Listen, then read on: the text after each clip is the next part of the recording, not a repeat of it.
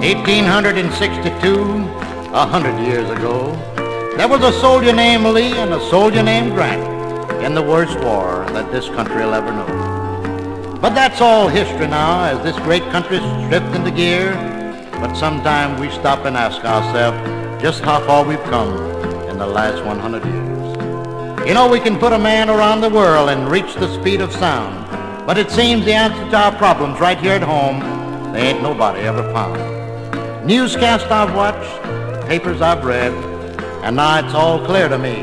The answer is what the two Americans said. One colored man and the other man white, they live here in peace with no reason to fight. One says, that's your farm over yonder, mine where we now stand. But you know something, we're both trespassers on the red man's land. Why, I remember the time when you loaned me your plow to till my corn, and my missus, she was right that boy was born.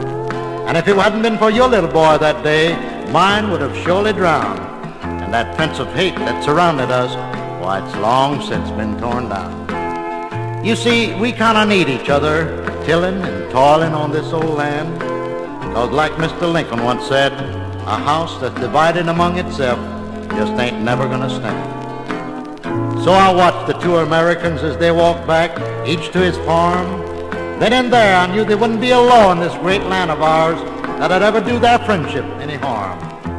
They live here in peace without any reason to fight. They're just two Americans who've come a long, long way in the last 100 years.